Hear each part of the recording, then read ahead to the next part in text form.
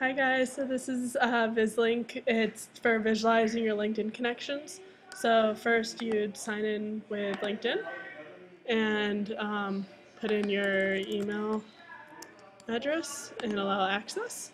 And then once it'll say your name, and so you can do it based off industry, companies, everything. So like if you search Google, it'll show you all of my connections. So here's me, and here is people in information technology and those people who qualify, who put their industry as technology or marketing advertisement, and those people. And it's the size is based off your connections. So the first connections are bigger than the smaller ones, and these are different groups. And we made this using JavaScript using the D3 library, and that's pretty much it.